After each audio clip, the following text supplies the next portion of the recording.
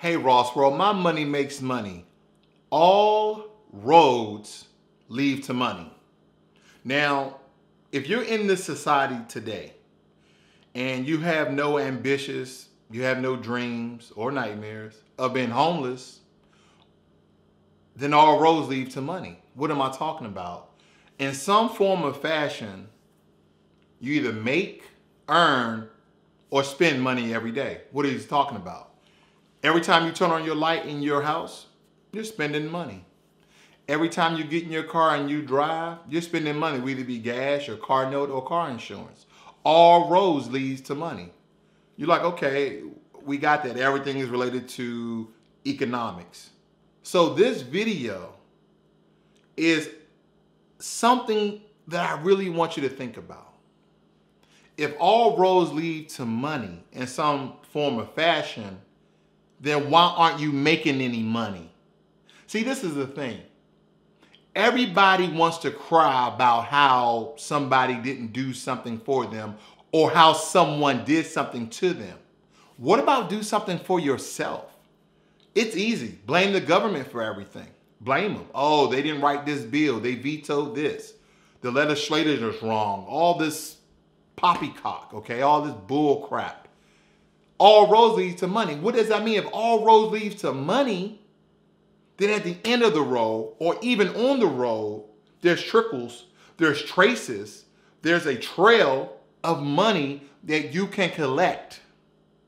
And what we're talking about, I'm going to go back to, because you haven't heard it in a while. You have not heard this in a while. The 4 tiers of money. The 4 tiers of money. Getting out of debt, budgeting, saving, and investing. Let's talk about debt. I'm going to talk about debt this quick. Get out of it. Ding, ding, ding. Pay off your bills. Get out of collections. That's it. Budget. What is budget? You find a budget sheet somewhere on the internet. Does not matter. You write down all your expenses. You write down all your income. And you figure out how to get out of debt. Then how to budget your money. And then guess what? From the budget, you figure out how much you can save versus how much you can invest. Then next, have a goal for your savings. Have a goal.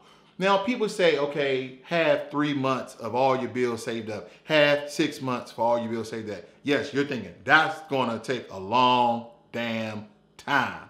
Yep, it is. For most of us, it's going to take a long time. But guess what? You have a goal, people. Follow your goals. Follow your dreams. Have a dream and say, you know what? I'm going to start out with 1,000.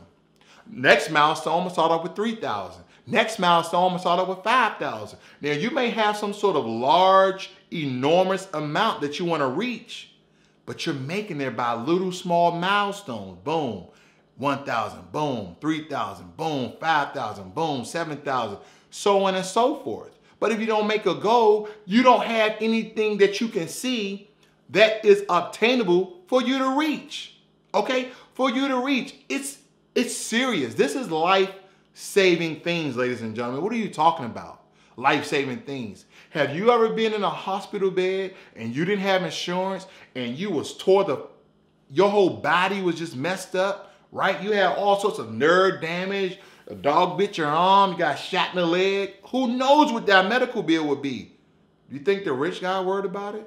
He got money to pay for his bills. And then after that, he gonna pay for it on the spot. Think about this. All roads lead to money. I know you like, he all over here and all over there.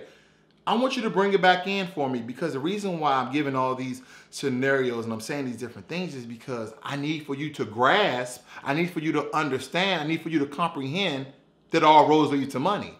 And at the end of the day, you want money. You want money saved. You want money invested. Because when you need money, okay, not when you want it, when you need money, you got it. You got it. You lost your job. You got your savings account. You lost your job. You got your investments account. This is what I'm talking about. All roads lead to money. And the only thing I can see you doing is making fucking excuses why you don't have money. Why you don't have money. You're making excuses why you don't have money. Oh, I got to do this. Oh, I'm supposed to help her out. Oh, that's my dog. Oh, I got to do this. Hey man, we can if this thing all day. We can this thing all day. We can make excuses all day, but at the end of the day, your butt broke. You don't have anything to fall back on. You don't have anything that you can draw from, right? Let me cash out my investments because midlife crisis, right? Midlife crisis. Let me cash out my investments. You got money coming back to you. Now, granted, you want to stay in the market as long as you can and let that money make you money. But hey, things happen, right? Things happen. I got it. But right now, you don't even have a toe in the game. You don't have a foot in the game. I need you to step inside the 4-tier box, okay? Let me back it up. I need for you to step inside the money-making box. Get on the trail, because all roads lead to money. I have given, I can't say 1,000, but hundreds, maybe, or 100, ways to make money. There's so many ways to make money. Side hustles, investments, okay? Starting your own business, okay? Flipping property. Is there so many ways to make money? And you're like, well, I work at McDonald's. So I don't feel sorry for you that you work at McDonald's or Burger King, because guess what? I gave an analogy some time back about a guy, I believe he worked at the post office back in the day, and this guy died a millionaire because he invested his money. So if you're McDonald's, but I see you with Jordans on, you spending your money on the wrong thing, dog. You spending, if I see you and you work at Wendy's or Burger King's and you got a new Michael Kors purse, you spending your money on the wrong thing, sweetie. Okay, sweetie, you spending your money on the wrong thing.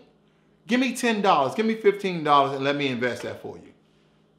Let me slowly make you money as you blow the rest of yours. Just think about that. You take $1,000, a lot of you, right? You get your tax returns, you're claiming your kids, head of household, earned income credit, etc. You get $4, $5, $6, some $10, $12,000 back and you blow it. Now, some of you get yourselves out of debt. Good. Some of you pay off your car. Good. Some of you take that money and buy clothes and go on trips while you're still in debt.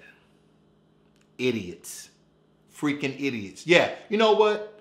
If you took your tax return and you still in debt and you blew it on clothes and shoes and trips, or you went to go pay a down payment on a new car with your tax return and you still in debt and you still owe people, let me tell you something. I'm going to get in real close for you to hear me. You stupid. This is Ross World. My money makes money. All roads lead to money. All roads lead to money. And if you don't get on one of these paths, if you don't get on one of these roads, you ain't gonna have no money. Nope. I'm out.